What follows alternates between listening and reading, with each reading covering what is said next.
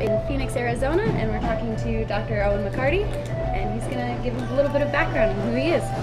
I work as a professor at the Oregon Health and Science University out in Portland, Oregon. I grew up in upstate New York, not too far from some of the colleagues that we're sitting here with, and went to school for chemical engineering at SUNY Buffalo, and then pursued a PhD in engineering. I liked the research, thought it was interesting to ask some questions that you can't ever solve.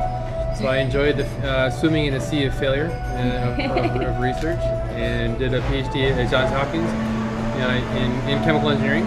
Worked on platelets, so blood cells, and how tumor cells, when they're spreading from one point to the other, how do they communicate and avoid or interact with all the blood cells. So then, to further understand the blood cell itself, I went to Oxford in England and worked in a pharmacology department working on platelets and how do they signal, turn on, turn off. And then I had hiked the Pacific Crest Trail when I was in graduate school, so I went through West Coast and hiked through Oregon. It was always on my radar for somewhere to move, and so when I was finishing up in England, I was looking for places to go as a faculty, because I still enjoyed the real process of the quest for knowledge, and I enjoyed working with students and leading graduate programs and interns, and so I wanted to pursue an academic faculty position.